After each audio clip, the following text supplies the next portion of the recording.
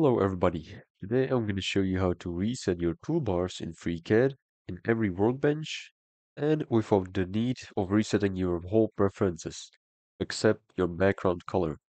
So let's begin. Firstly, as you can see, my toolbars are really messed up. To fix this, we are going to close FreeCAD, go to the search bar, search for person, app data, find FreeCAD file, click on the user, open it with Notepad,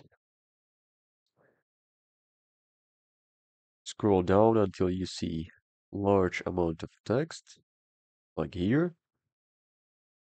Click on the main window until the whole line is selected, then shift click on the end of the giant text, delete it with Ctrl S, save the file, close it, open FreeCAD,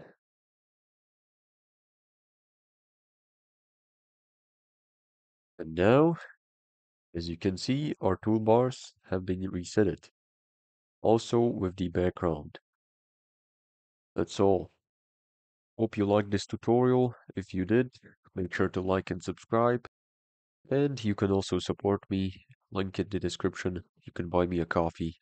Thank you for watching.